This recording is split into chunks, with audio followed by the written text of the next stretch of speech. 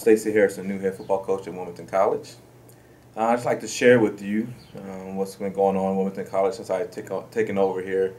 I think the most important thing that I wanted to accomplish when I first took over the position here was to change the face of Wilmington College football, is to change how people view Wilmington College football. It starts with our current players and our incoming players as well.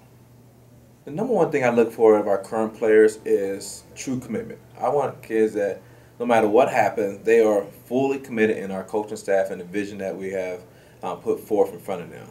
I want those guys to understand that we're going to work hard. I understand that we're going to get better. Everything we do is for them to get better, which will make us get better as a program, as a football team. We got through the first uneasiness when we have our first team meeting. We had about 63 players, and at that meeting, I told the guys real simple. I said, look around, look around the room.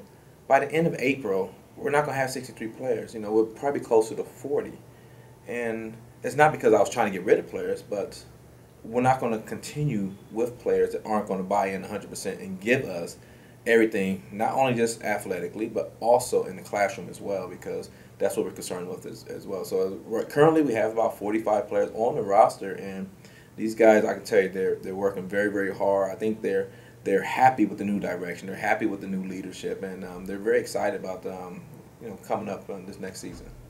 In order for us to continue to go forward, we need the support of the alumni, because they are part of our family. We're all part of the same family now. Once a Quaker, always a Quaker. And I'm going to say, if for whatever reason we have alumni that have strayed away, give us a chance. Come on back.